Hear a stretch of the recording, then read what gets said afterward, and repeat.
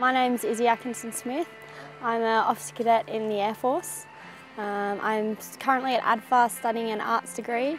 I'm majoring in history and politics. I really enjoy doing history and I love now being in the military, having that military aspect of things. So I'm doing an air power course at the moment, which I find really interesting, and I'm really interested in World War II at the moment. I've been able to keep up my fitness a bit more because obviously we do quite a lot of physical training here as well. And I also believe I've been able to form some strong relationships with my peers and the people that I work for and with. My friends here, my family, we do a lot of things together. And it's forced me to build those really close relationships that I wouldn't have been able to anywhere else. Izzy's an exceptional trainee officer. She's got a bright future ahead of her, both in the Air Force and in rugby, if that's what she chooses.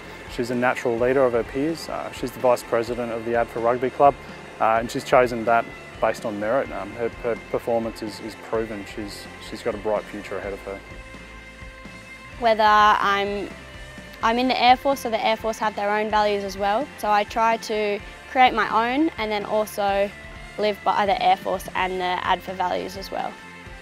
The Brumbies women's also have their own set of values, which we did a brainstorm before as well.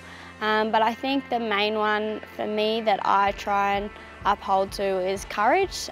So that was one of the one that overlapped, to just be able to back yourself in what you want to do, and again that work ethic, try to get what you want. And another one is respect.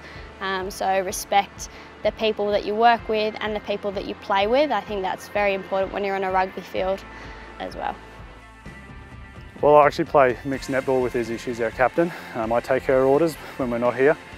She plays centre, she runs circles around me. I wish I could keep up. And as you know, she's a fairly slight figure, and I'm astounded that she takes big hits and goes hard at women significantly bigger than her.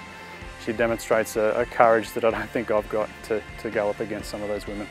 I love how it's a team sport, and obviously because it's contact, you can't play rugby by yourself, so you really need that backing from the rest of your team to be able to get the wins or to even play a safe game of rugby as well. You need to have everyone involved. Izzy's success is not really about her gender, it's about her attitude. She's successful because she chooses the right attitude and embodies a pursuit of excellence. That, I think, is the underpinning trait for success of any person, and for young women around the country to look up at someone who embodies that is a phenomenal asset to have, both in the Australian Defence Force and on the field.